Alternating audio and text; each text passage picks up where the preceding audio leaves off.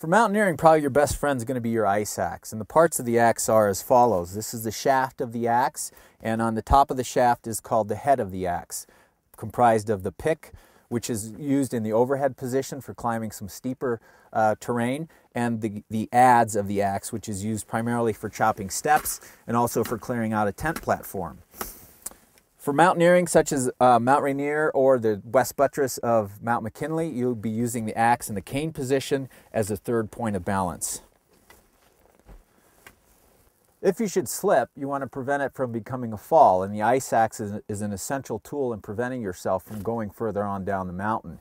You want to bring the axe into what's called the controlled position, bring the head of the axe and the adze over your shoulder, the other hand down by the opposite hip, and then create a three-pointed anchor by levering up on the axe and driving the pick into the snow, feet dug in firmly, shoulder width apart, and be extremely aggressive when trying to stop yourself from sliding down the mountain. There's a lot of different ways that you can fall, but the most important thing is that you stop.